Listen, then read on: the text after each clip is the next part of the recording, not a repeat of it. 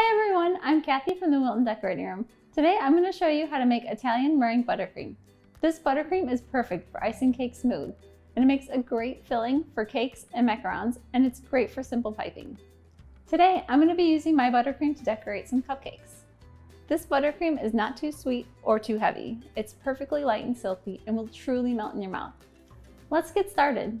To make this buttercream, you're going to need 1 1/4 cups of sugar, 2/3 cup of water, 5 egg whites, half a teaspoon of salt, 2 cups of butter softened to room temperature, and 2 teaspoons of vanilla.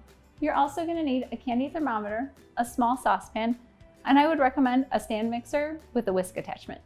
It's important to make sure that your mixer bowl is clean. If you're unsure, simply wipe down the inside with a paper towel and a little vinegar. In a small saucepan, combine your sugar and water and cook over medium heat. Stir until the sugar is dissolved. As soon as it's dissolved, stop stirring.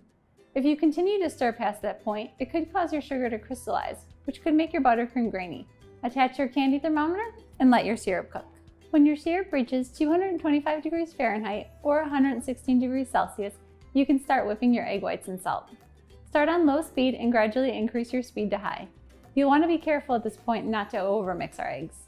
One way to check is to stop whipping and pull out your whisk. You'll want your egg whites to hold a peak. The goal is to have our egg whites come to stiff peaks right as our syrup reaches 240 degrees or softball stage. It's the process of pouring the hot syrup over the egg whites that'll make them safe for you to eat. That's why reaching 240 degrees is so important. You'll want to make sure that you keep your mixer running so your eggs don't become scrambled eggs. It's also important to turn your speed down to low. This will avoid causing the hot syrup to splash out and burn you. You don't want your syrup to splash around the top of the bowl either to crystallize. Once all the syrup is added, increase your speed and mix on high until the bowl feels about room temperature. This can take up to 15 minutes. Gradually add your butter 1 tablespoon at a time. Let your butter fully incorporate before adding another piece. You want to make sure that you stop and scrape down the sides of the bowl a few times. As you're adding your butter to your meringue, it's going to look curdled or broken. Don't worry, it'll all come together, just keep mixing.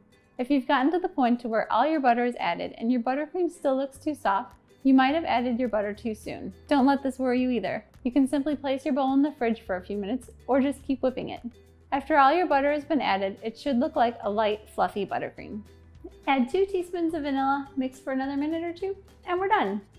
The natural color is a pretty pale yellow, perfect for icing cakes or decorating cupcakes. If you decide to color this icing, just know that meringue buttercreams don't take too well to bright or dark colors.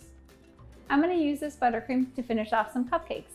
I have a tip 1M, and I'm just going to pipe some simple rosettes. Like I mentioned earlier, this buttercream is so silky smooth, perfect for icing cakes and ideal for piping. It comes out of the bag so easily, yet firm enough to hold its shape. If your hands tend to cramp up from piping with American buttercream, you should really give this one a try.